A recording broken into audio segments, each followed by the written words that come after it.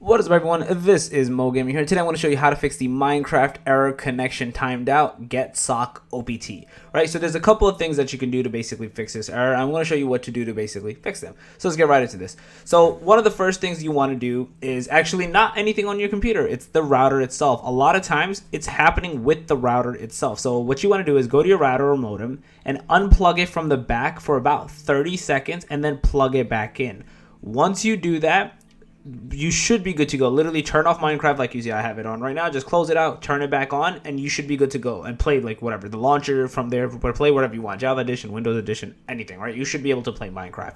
Now, if you've done that and that still doesn't work, what I'm going to tell you to do next is we're going to basically move on from there. So the next thing is you're going to go to the, what's it called? The search bar at the bottom left, and you're going to run command prompt. You're going to type in CMD, and you're going to run command prompt. In here, we're going to type in something called ipconfig/flush DNS. A lot of times you'd be surprised it's because of your DNS issues that this error is occurring. So let's see, doing this, again, turn Minecraft back on, turn it back on, see if this works for you. If this still doesn't work, that's perfectly fine. We're going to move on to the next step, which is we're going to type in network connections in the search bar again, and we're going to find basically this screen that pops up. Whatever you're connected to, I'm connected via Ethernet. You're going to right click into that and click into properties. You're going to go to where it says Internet Protocol version 4, TCP/IPv4, and you're going to click into properties. And we're going to change this from automatically getting something to the following DNS server, basically manually, into 8.8.8.8 and alternate to 8.8.4.4. Basically press OK. Close this out. Again, close Minecraft. Even restart your computer if you want to.